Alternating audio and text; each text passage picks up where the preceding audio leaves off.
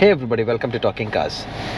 ഇന്നത്തെ എപ്പിസോഡ് ഒരു ട്രഡീഷണൽ വണ്ടി റിവ്യൂ അല്ല. കാര്യം നമുക്ക് വണ്ടി ഇപ്പോൾ കയ്യിലില്ല, ബട്ട് ഓടിച്ചിട്ടുള്ള ഒരു വണ്ടിയെക്കുറിച്ച് കുറച്ച് കാര്യങ്ങൾ ഷെയർ ചെയ്യാനായിട്ടായിരുന്നു. വളരെയധികം മാർക്കറ്റിൽ ഇപ്പോൾ എക്സൈറ്റ്മെൻറ്റും കാര്യങ്ങളും എല്ലാം ഉള്ളൊരു വണ്ടിയാണ്. ഭയങ്കര ഹൈപ്പും എല്ലാവരും ഈഗളി എവൈറ്റ് ചെയ്യുന്നൊരു വണ്ടിയാണ്. അതുകൊണ്ട് തന്നെയാണ് നമ്മളൊരു ഫുൾ ഡ്രൈവ് റിവ്യൂവിന് മുമ്പ് തന്നെ ഇങ്ങനത്തെ ഒരു എപ്പിസോഡായിട്ട് വരുന്നത്. ഇത് അവർ ജേർണലിസ്റ്റുകൾ പോയി അതിനെപ്പറ്റി സ്റ്റോറി എഴുതാൻ വേണ്ടി ഒരു ചെറിയൊരു ഇതായിട്ടാണ് ചെയ്തത്. ഒരു ചെറിയൊരു ഇവൻ്റ് ആയിരുന്നു. അപ്പോൾ അതിൽ നമുക്ക് ക്യാമറ ഇല്ല, വീഡിയോസ് ഇല്ല, സപ്പോർട്ടിങ് സാധനങ്ങളൊന്നുമില്ല. പക്ഷേ നമ്മുടെ കയ്യിൽ സ്റ്റോറി ഉണ്ട്. ആൻഡ് എപ്പോഴും നമ്മുടെ ചാനൽ സ്റ്റോറി ടെല്ലിംഗ് ആണ്. അപ്പോൾ അതുകൊണ്ട് അതെ, let's talk about that. So I think എന്തായാലും തമ്മിൽ കണ്ട ആൾക്കാർക്ക് ചിലപ്പോൾ മനസ്സിലായിട്ടുണ്ടാവും. നമ്മൾ ഓടിച്ച വണ്ടി is the all new Maruti Vitara. ഒരു എന്താ, നമ്മൾ ഇന്ത്യയിൽ അത്യാവശ്യം വെൽ നോൺ ആയിട്ടുള്ളൊരു നെയിമാണ്.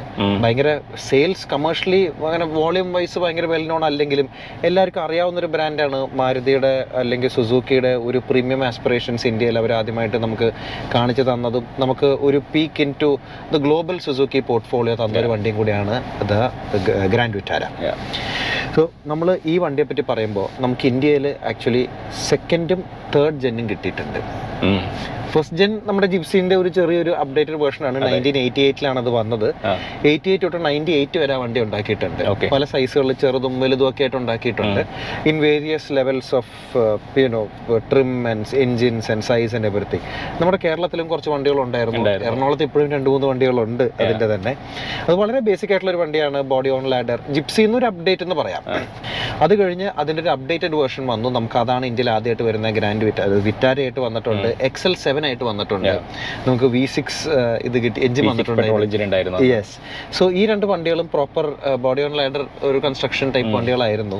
ആൻഡ് ഒരു ഓഫ് റോഡ് ആസ്പിറേഷൻസും എല്ലാം ഉണ്ടായിരുന്നു. സോ ഏർലി 2000s നമ്മൾ സുസുക്കിനെ പറ്റി വിചാരിച്ചിരുന്ന, സുസുക്കി അന്ന് സ്മോൾ കാർസ് ഉണ്ടാക്കുന്ന ഒരു മാനുഫാക്ചർ എന്ന് വിചാരിച്ചിരുന്നിടത്ത് അവരൊരു പ്രീമിയം SUV ഇന്ത്യയിൽ കൊണ്ടുവന്നു. സോ പജീറോ ഒക്കെ ആയിട്ട് കമ്പയറബിൾ ആയിട്ട് ഒരു വണ്ടി. അതെ, നമുക്കത് ഒരു വലിയ സംഭവമായിരുന്നു ആക്ച്വലി. 0 to 100 10 seconds ബ്രേക്ക് ചെയ്തു എന്നൊക്കെ പറഞ്ഞിട്ട് അതിന്റെ അടുത്ത് എന്നൊക്കെ പറഞ്ഞുകൊണ്ടൊക്കെ നമ്മുടെ ഒരു മോട്ടോറിംഗിലൊക്കെ ഒരു ആർട്ടിക്കിളൊക്കെ ഞാൻ ഇപ്പോഴും ഓർക്കുന്നുണ്ട്. അതെ, അന്ന് ഭയങ്കര ലെജൻഡ് ആയിരുന്നു. അന്ന് ലെജൻഡ് ആയിരുന്നു. സോ ഇത് നമ്മൾ സുസുക്കി ഇതൊരു കെ കാർ യൂഷ്വലി ഉണ്ടാക്കുന്ന ഒരു കമ്പനി എന്ന് പ്രതീക്ഷിക്കാത്തൊരു വണ്ടിയായിരുന്നു. ബിക്കോസ് ഇത് അവരുടെ അമേരിക്കൻ മാർക്കറ്റ് ആസ്പിറേഷൻസ് ആയിരുന്നു അതിനകത്ത് കണ്ടിരുന്നത്. ഒരു ഡെവലപ്പ് മാർക്കറ്റ് വലിയ വണ്ടി. ഇന്ത്യയിൽ അത് കാര്യമായിട്ട് വർക്ക് ചെയ്തില്ല. Because again 2.7 litre V6 engine, പ്രത്യേകിച്ച് അന്നാണെങ്കിലും പെട്രോളിന് അത്ര വില ഇല്ലെങ്കിലും ആൾക്കാർ അതിന് കൂടുതൽ അത്രയും പൈസ ചെലവാക്കാൻ താല്പര്യപ്പെട്ടിരുന്നില്ല. അതും അതിന്റെ ഫേസ് ലിഫ്റ്റ് നമുക്കുണ്ടായിരുന്നു. അതിന്റെ ഫേസ് ലിഫ്റ്റ് ഉണ്ടായിരുന്നു. എന്തായാലും അത് കഴിഞ്ഞിട്ട് അതിന്റെ നമ്മുടെ മൂന്നാമത്തെ ജനറേഷൻ ഗ്രാൻഡ് വിറ്റാര ഇന്ത്യയിൽ ലോഞ്ചായി. നമുക്ക് 2 ലിറ്ററും 2.4 വേർഷൻസും ഉണ്ടായിരുന്നു. ഓട്ടോമാറ്റിക് ആൻഡ് മാനുവൽ ട്രാൻസ്മിഷൻസ് വന്നിട്ടുണ്ട്. And that is A very nice, very capable car. അത്യാവശ്യം വണ്ടികൾ വിറ്റിട്ടുണ്ട്. ഇപ്പോഴും അതിന്റെ ഓണേഴ്സിന് അതിനോട് ഭയങ്കര സ്നേഹമാണ്. പിന്നെ ഭയങ്കര ഫാൻ ഫോളോയിങ് ഉണ്ട്. വണ്ടിക്ക് റീസെയിൽ അങ്ങനെ ഡ്രോപ്പ് ചെയ്തിട്ടില്ല. ഇപ്പോഴും അത്യാവശ്യം നല്ല വില കമാൻഡ് ചെയ്യുന്ന ഒരു വണ്ടിയാണ്. ആ സെഗ്മെന്റിലുള്ള വേറെ പല വണ്ടികളും ആൾക്കാർ അയ്യോ എന്ന് പറഞ്ഞ തൊടാത്ത കാലത്തില് grand Vitara people still like it. റാലിക്ക് കൊണ്ടുപോകും, ഓട്ടോക്രോസിന് കൊണ്ടുപോകും. ആക്ച്വലി മേടിച്ച് കൂട്ടുന്നുണ്ട്. എല്ലായിടത്തും വണ്ടി വന്നാലും ഈ റാലി ഓട്ടോക്രോസ് ആളുകൾ മുഴുവൻ എടുത്ത് മേടിച്ച് കൂട്ടുന്നുണ്ട്. I know people who have 5-6 grand വിറ്റാരാസ് lying around in പല കണ്ടീഷൻസ്, പല ഷേപ്പിലും ഡോണേഴ്സ് ആയിട്ടും എല്ലാത്തിലും ഓടി നടക്കുന്നുണ്ട് ഈ വണ്ടികൾ. അടുത്ത് തന്നെ ഈ പോക്ക് പോയാൽ എക്സ്റ്റിങ്ക്റ്റ് ആവും. അതെ.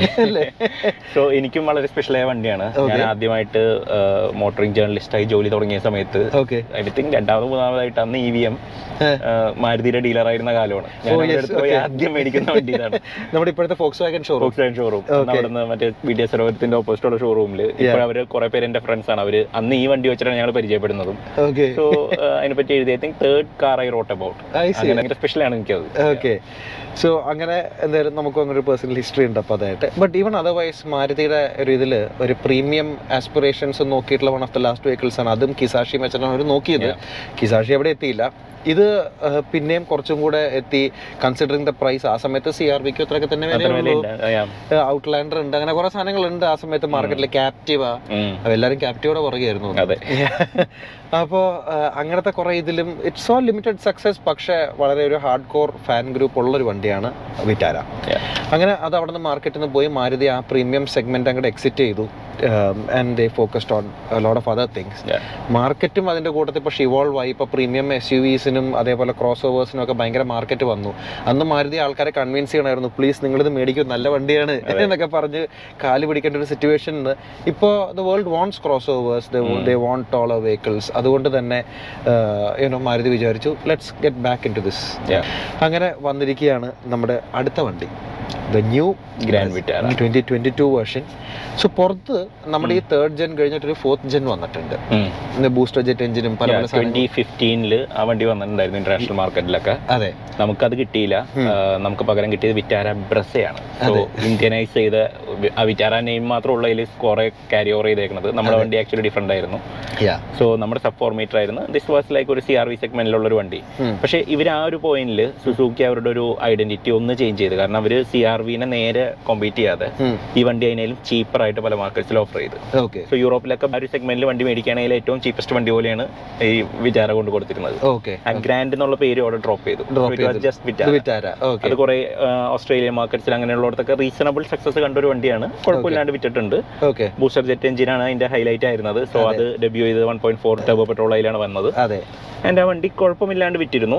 ബട്ട് സിമിലർ ടൈമിൽ തന്നെ സുസുക്കി അപ്പുറത്ത് കുറച്ചുകൂടി ക്രോസ് ഓവർ പോലത്തെ ഒരു വണ്ടി എസ് ക്രോസും വിറ്റിരുന്നു ഇന്റർനാഷണൽ മാർക്കറ്റിലെല്ലാം.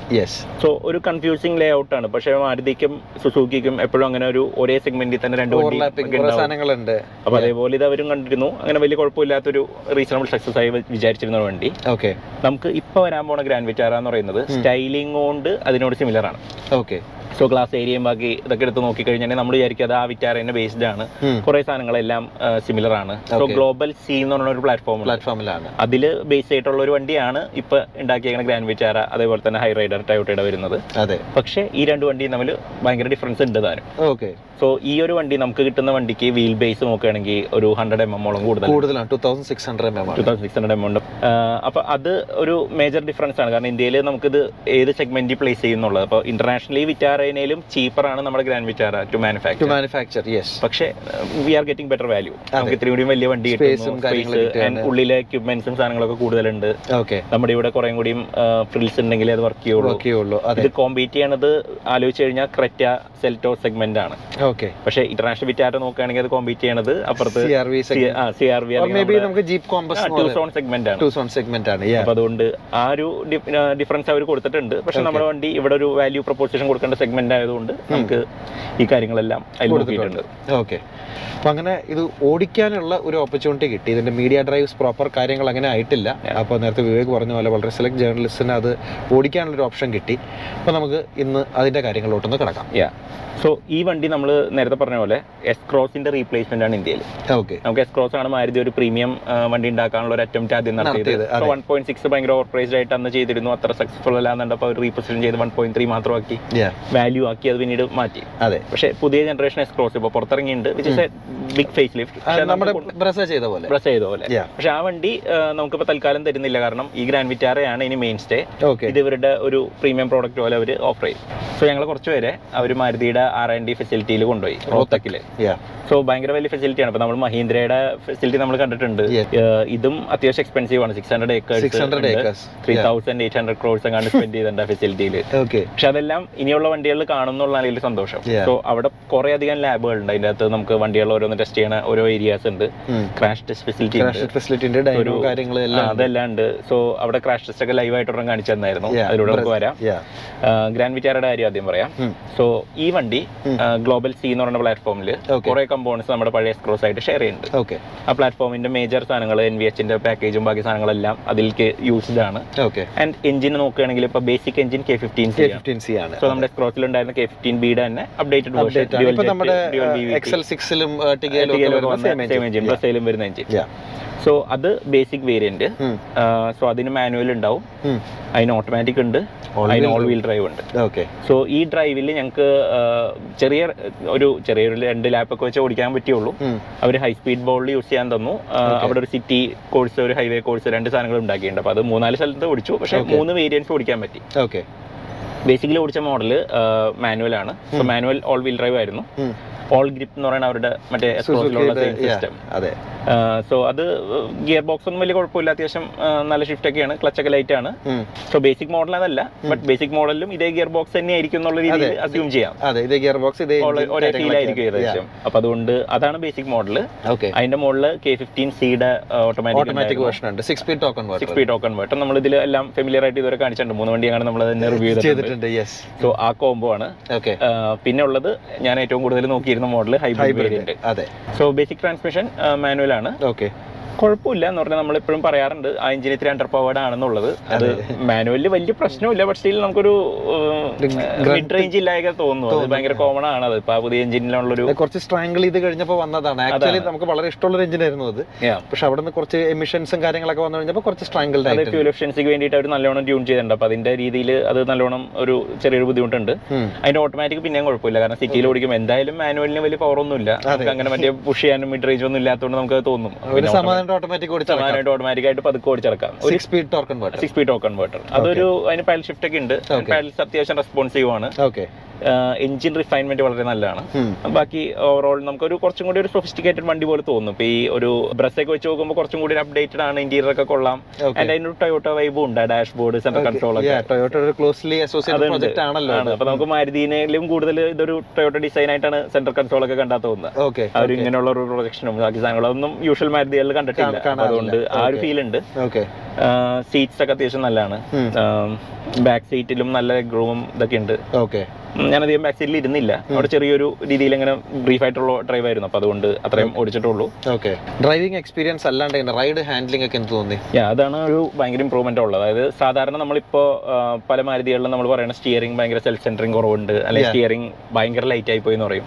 ഇതിൽ ആക്ച്വലി സ്റ്റിയറിംഗ് ആവശ്യത്തിന് ലൈറ്റ് ആണ്, എന്നാൽ സെന്ററിംഗ് വന്നിട്ടുണ്ട്. അവരെന്താ ചെയ്തേക്കണെന്ന് പറഞ്ഞിട്ടുണ്ടെങ്കിൽ ബാക്കി പല വണ്ടികളിലും ഇതിന്റെ ഡിസൈൻ വൈസ് അതിന് വലിയ സെന്ററിംഗ് ഇല്ല, പക്ഷെ ആ മോട്ടറിനെ റിവേഴ്സ് വർക്ക് ചെയ്യിപ്പിച്ചിട്ട് അവര് സെന്ററിംഗ് തിരിച്ചുകൊണ്ടിരിക്കുകയാണ്. അപ്പൊ നമ്മള് പവർ അസിസ്റ്റ് എന്ന് പറഞ്ഞിട്ട് ലെഫ്റ്റിലോട്ട് വളച്ച് കഴിഞ്ഞാൽ കുറച്ച് കഴിയുമ്പോൾ തിരിച്ചുകൊണ്ട് വന്നോളും. അങ്ങനെയാണ് അത് വർക്ക് ചെയ്യണത്. പക്ഷെ അത് നല്ല സിസ്റ്റമാണ്, ഇപ്പൊ വലിയ കുഴപ്പമില്ല, എഫിഷ്യന്റ് ആണ്. ആൻഡ് വണ്ടിയുടെ ഹൈ സ്പീഡ് സ്റ്റെബിലിറ്റി ഒക്കെ നല്ലതാണ്. ഞാൻ സ്പീഡ് ബൗളിൽ ഒരു 120 ആണ് മാക്സിമം ഓടിക്കാൻ പാടുള്ളൂ എന്നൊക്കെ പറഞ്ഞിട്ടുണ്ട്. വണ്ടി കേപ്പബിൾ ആണ്, പക്ഷേ അവർ പറഞ്ഞു. അപ്പൊ ഞാൻ അവരോട് പറഞ്ഞു എഞ്ചിനീയർമാരോട്, വണ്ടിക്ക് ഇൻസൾട്ട് ആണ് നിങ്ങൾ, കാരണം അത്രയും നല്ല മാനേഴ്സ് ഉണ്ട്, ഇത് സ്പീഡിൽ ഓടിക്കരുതെന്ന് പറഞ്ഞു, മറ്റേ അപ്പർ പാർട്ടിലൊന്നും ഓടിക്കണ്ടെന്നൊക്കെ പറഞ്ഞ് അങ്ങനെ ചെയ്തിട്ടുണ്ടായിരുന്നു. അപ്പൊ ഞാനും ഹാനി ഉണ്ടായിരുന്നു. അപ്പൊ ഞങ്ങൾ രണ്ടുപേരും അത്യാവശ്യം ആ ഒരു മാക്സിമം 120 എന്നുള്ള രീതിയിൽ അവിടെ ഓടിച്ചു. ബ്രേക്സ് അടിപൊളിയാണ്, അത്യാവശ്യം സ്ട്രേറ്റ് ലൈനിലൊക്കെ സ്റ്റോപ്പ് ചെയ്യുന്നുണ്ട്. ബ്രേക്ക് പെഡൽ ഫീൽ ഭയങ്കര നല്ലതാണ്. സോ അവിടെയാണ് നമുക്ക് ഹൈബ്രിഡിന്റെ കാര്യം പറയേണ്ടത്. സോ ഹൈബ്രിഡ് ഓടിച്ചു. ഹൈബ്രിഡ് ആണ് നമ്മൾ എല്ലാവരും ലുക്ക് ഫോർവേഡ് ചെയ്യുന്നത്. എക്സാക്ട്ലി, കാരണം അതാണ് നമുക്ക് ഇതിൽ പുതുമയുള്ളത്. ഇപ്പൊ നമ്മുടെ സിറ്റി ഹൈബ്രിഡിൽ നമുക്ക് ഇഷ്ടപ്പെട്ട ടെക്നോളജി എന്ന് പറഞ്ഞ സാധനം തന്നെ ഇവരിത് കുറച്ചും കൂടി ഡെമോക്രാറ്റൈസ് ചെയ്ത് കുറെ കൂടി നമ്പേഴ്സിൽ വിൽക്കുന്നുണ്ട്. ആൻഡ് ഇത് ആൾക്കാർ കൂടുതൽ മേടിക്കും ഫ്യൂൽ എഫിഷ്യൻസിയുടെ ഒരു ഇത് വെച്ചിട്ട്. കാരണം മാരുതിക്ക് ഇപ്പൊ ഡീസൽ ഇല്ല, അപ്പൊ അവർക്ക് വേണ്ടത് പെട്രോൾ മൈലേജ് ഉള്ള ഒരു വണ്ടിയാണ്, എമിഷൻസ് കുറവുള്ളത്. ആൻഡ് ഫ്യൂച്ചറിൽ ഇത് സ്ട്രോങ് ഹൈബ്രിഡ് ആണ്. ഇപ്പൊ ഇതുവരെ മറ്റേ വണ്ടിയൊക്കെ മൈൽ ഹൈബ്രിഡ് ഇപ്പൊ നമ്മൾ K15 പറഞ്ഞെങ്കിൽ നമ്മൾ പറഞ്ഞിട്ടില്ല. ആക്ച്വലി അത് അങ്ങനത്തെ ഒരു വണ്ടിയാണ്. അപ്പൊ അതുകൊണ്ട് ഇത് പ്രോപ്പർ ഹൈബ്രിഡ് ആണ്. ഇതിനൊരു 2 മോട്ടർ ഉണ്ട്. സോ ഹോണ്ട സിറ്റിയിലുള്ള സിമിലർ സെറ്റപ്പ് തന്നെ.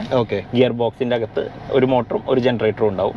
മോട്ടർ എപ്പോഴും മോട്ടറായിട്ടും ജനറേറ്റർ എപ്പോഴും ജനറേറ്റർ ആയിട്ടാണ് വർക്ക് ചെയ്യുന്നത്. എഞ്ചിന്റെ പവർ അഡീഷണൽ ഉള്ളതെല്ലാം എടുത്തിട്ട് ജനറേറ്റർ ഉപയോഗിച്ച് ബാറ്ററി ചാർജ് ചെയ്യും. ബാറ്ററി പാക്ക് ഡിക്കിയിലുണ്ട്, ഭയങ്കര വലുതാണ്.